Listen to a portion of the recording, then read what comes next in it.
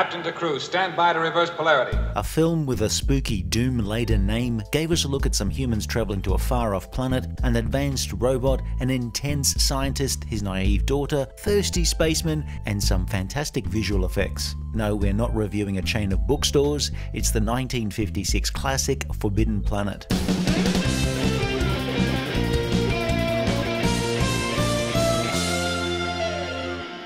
As you can see, we're under no restraint whatsoever.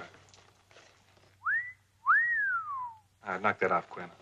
In the 1950s, a lot of sci-fi films were often barely disguised horror movies. They were often seen as cheap B-movies, and major studios treated them as disposable filler for double bills and drive-ins. They weren't considered prestige pictures in need of huge budgets and big stars. They were often low-budget efforts, often shot so quickly they would make the Olympic 100-meter sprint look slow and ungainly. And of course, they were often cursed with cheap-looking special effects. In short, all too often, it was not a genre for perfectionists. Here's a film that wasn't cheap-looking or cast with inexperienced actors or dashed out in less time than it takes you to lose your phone down the crack between the driver's seat and the center console. Help me. I am stuck. Don't leave me here. The Earth space vessel, the C-57D, a name that rolls off the tongue like Eddie the Eagle wearing climbing crampons, is on a mission to discover what happened to the Earth vessel Bellerophon, which hasn't been heard from in 20 years. Commander, if you set down on this planet, I warn you that I cannot be answerable for the safety of your ship or your crew. Commander J.J. Adams lands the vessel on Altair 4 anyway. Warnings of imminent death? Pfft, they're more like guidelines. On the planet, the commander, along with Doc Ostro, who I really hope is the ship's doctor, and second-in-command Lieutenant Farman, are met by the super-advanced robot who's known as Robbie the Robot. You are a robot, aren't you? I am monitored to respond to the name Robbie. You might think Robbie is an obvious name, but he's actually not the first robot built on the planet, only the first successful one. The prototypes did not work out all that well. Ronnie the robot went mad and drove into a lava lake. Rennie the robot took hostages and was taken out by a police sniper. And Rani the robot self-destructed after trying to complete the Times crossword. 3 down, 8 letters, hot sauce.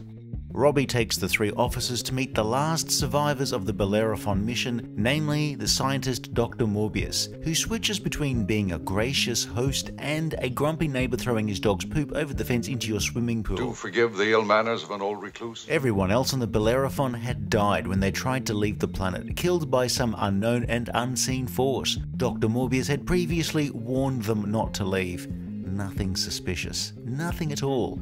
It's Morbin time. My co-workers were torn literally limb from limb. By what? By some devilish thing that never once showed itself. And the Bellerophon? Vaporized. Morbius's daughter, Altera, also known as Alta, is a little naive in the ways of the world. We so terribly wanted to meet a young man, and now 3 of them at once. Lieutenant Farman thinks he is the man to teach her about this thing called love, but Commander Adams pulls rank. I was only trying to be nice about kissing the lieutenant. Oh? Morbius shows the crew the fantastic underground alien city of the long-dead race, the Krells. And for a few scenes, the exposition feels like it's a university lecture. These devices, self-serviced, self-maintained, have stood exactly as you see them for 2,000 centuries. Here, he also puts on a show with his Technics turntables to display his DJing skills. The important takeaway from this scene is Morbius had enhanced his intellect by using one of the mysterious Krell's brain-boosting machines. I wonder if this has any relevance to the plot. Oh well, I guess we'll never find out. Adams believes he should take back the Morbiuses with him. Or is that more by? I can see that was probably very clever, but I don't seem to understand it. But Morbius Sr. isn't having any of it. Adams needs orders from home. Well, fundamentally, it's a question of crude power. How to short-circuit the continuum on a 5 or 6 parsec level. The ship needs to be pulled apart and reconfigured in order to send a message back to their headquarters so far away. Their engineer, Oscar Goldman, is killed by something. Again, it's unseen. No one's seen nothing, you ain't got witnesses. I'm a stranger in this so-called planet. I was just wondering if you could tell me where I could get a hold of some of the real stuff. The ship's cook is really, really desperate for Robbie to produce some booze, and in quantity. Like, he's really desperate. You're smooth, too. You'd think such a dipsomaniac crewman would be dangerous on a deep space mission. I mean, maybe it's true to life. We don't know how different some sci-fi classics would be with a bit more booze. like Haywood Floyd sipping on his 5th gin and tonic, or Darth Vader on a bender. Show me the way to go home. An invisible monster attacks the ship. The crew's weapons have no effect, and then it just stops. Adams and Doc return to Morbius's home to try and use the alien brain boost to get some idea of what the hell's going on. The Doc gets a full whack and things don't go so well. Before he dies, Doc asks Adam to delete his search history. It was purely for medical research, you understand. But he also knows the secret of Altair 4. Monsters from the id. Not them. JJ tries to get Morbius to recognize facts. His enhanced brain has also unleashed a monster controlled by his subconscious. That ultimate machine would instantaneously project solid matter to any point on the planet, in any shape or color they might imagine. For any purpose, Morbius. The monster eventually kills Morbius, which conveniently deals with the monster. And to cut a long story short, Morbius has set the Krell facility to self-destruct and the crew of the ship have to leave with Robbie and Alta. The end! Or is it? No, it's the end. This is a pretty great slice of science fiction, one of the best from the 1950s and also one of the most optimistic in tone. There are no alien invasions, monsters or threats to the entirety of mankind, though things were pretty dicey for Oscar Goldman. How was it done? Done. Skipper, his body is plastered all over the communications room. They did not rebuild him, they did not have the technology. The story riffs on Shakespeare's play The Tempest, but what most people remember are the fantastic effects, Robbie the Robot, and Anne Francis's very short skirts, which were very short for a movie in the 1950s. Forbidden Planet was released at a time when Hollywood was looking for colour and spectacle to counter the effect of television on theatre attendances. Well, you low-living contraption, I ought to take a can opener to you. TV was black and white and square, and only cinema could give you widescreen and colour. Forbidden Planet was made in CinemaScope, an anamorphic process where the image had an aspect ratio where the length of the picture was 2.55 times the height of the picture. So really, really wide. Forbidden Planet was also an early film made with stereo sound for the few theatres that were set up for that. Stereo. Pfft. Who needs 2 channels of sound? I mean, what on earth could you possibly do with left and right speakers? Forbidden Planet features one of the earliest purely electronically generated soundtracks. Electronic music in an era before widespread availability of synthesizers. The score is so weird it's not even credited as music. With tonalities by B.B. and Louis Barron, pioneers in electronic music who designed their own sound-producing circuits where they were never able to make the same sound twice, which sounds exactly like my tone-deaf mate Dave trying to sing Don't Worry Be Happy on karaoke night. Forbidden Planet is a highly influential film, providing a template for a military-style crew of a space vessel, a blueprint for robotic creatures, and of course, space ingenue who knows nothing about this thing called love until a thirsty spaceman happens along. You can clearly see Forbidden Planet's influence on shows like Star Trek and Lost in Space. It also gave scriptwriters of various TV shows and movies something to crib from, with almost everybody doing invisible creatures from the mind given form at one point or the other.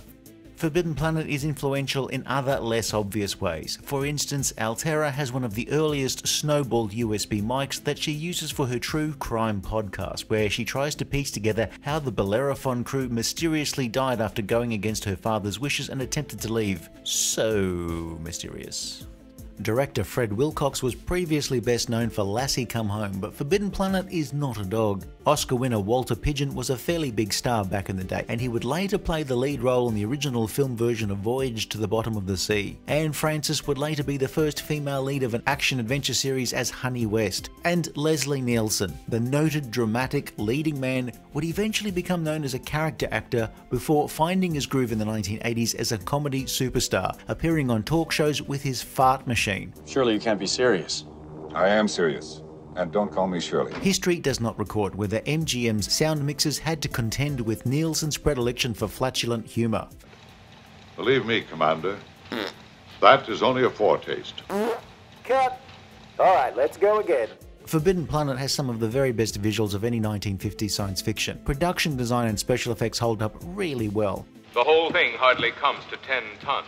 Too often in the 1950s, science fiction scripts would lean into the Jiminy Jeepers Jawillikers territory, but Forbidden Planet has a depth you wouldn't normally expect. The ending is not a massive special effects set piece, but Adams trying to convince Morbius that the monster was inside of him, which is not a line you'd normally try on your potential future father-in-law. Having monsters from the id was a sort of brave concept to put into a 1950s movie. Despite having written about the id, ego, and superego decades earlier, Sigmund Freud's theories seemed to become a pop culture phenomenon on it in the 50s and 60s. Even so, it's presented as an outdated theory. It's an obsolete term, once used to describe the elementary basis of the subconscious mind. I also have some outdated theories about how Glenn Miller was the person who shot J.R. Ewing. What? Forbidden Planet was made on a $2 million budget and brought in just under $3 million worldwide, which at the time was considered slightly profitable. However, it's gone on to be viewed for decades, bringing in new generations of sci-fi fans who will discover this gem on their own. The next attack on your party will be more deadly and general. How do you know? Forbidden Planet is smarter than you'd expect for a film of its time. It's not catering solely to crowds looking for low-effort thrills. It can sometimes get bogged down in trying to demonstrate the future to audiences, but that is part of its charm. It's also lacking in something that's become attached to the vast majority of older sci-fi films: ungodly amounts of cheese. Excellent lunch, Doctor. There's a little bit here and there, but here's a film with good actors playing things straight, believing mostly in their situation, solid direction, and the production team is on fire. I mean, it's not literally on fire, they were just doing their jobs exceedingly well. Forbidden Planet is a film that stands out for all the right reasons. Forbidden Planet is, along with films like The Day the Earth Stood Still and War of the Worlds, one of the finest science fiction movies of the 1950s, and is also still enjoyable decades later. If you enjoyed this video, please like and subscribe, leave a comment below, or check out some of our other videos.